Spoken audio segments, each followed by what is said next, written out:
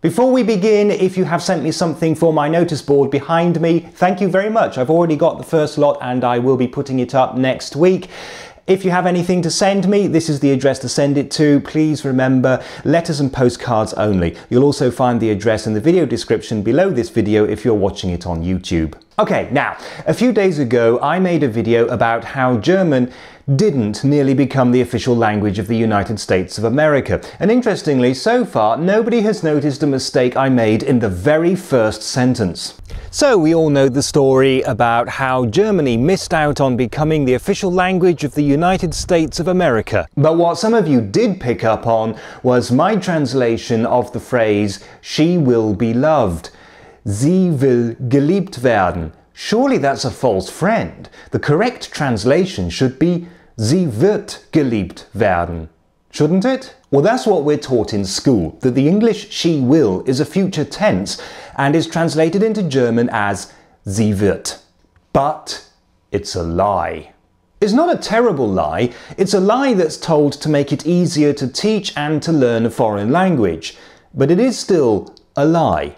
In fact, languages are very complicated.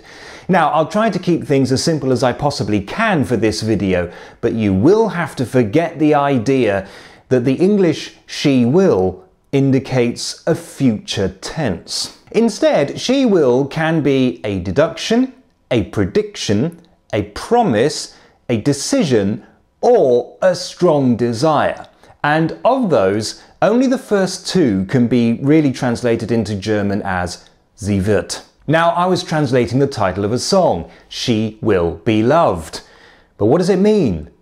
What does the song mean? The lyrics are difficult to understand, but if you watch the video, it's about a young man who fantasizes about his girlfriend's mother, believing her to be trapped in an unhappy marriage. So, she will be loved. Is that just a bland prediction that at some point in the future she will find love?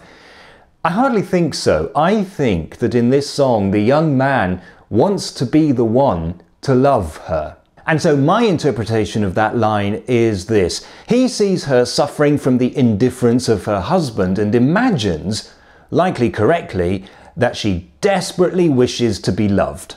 So what it actually means is she is determined to find love. Now, you can express that very easily in English by saying she will be loved. But if you translate that into German as sie wird geliebt werden, then you lose all sense of desire or desperation. And so I chose to translate it as sie will geliebt werden. You see, language is not a science, it's an art.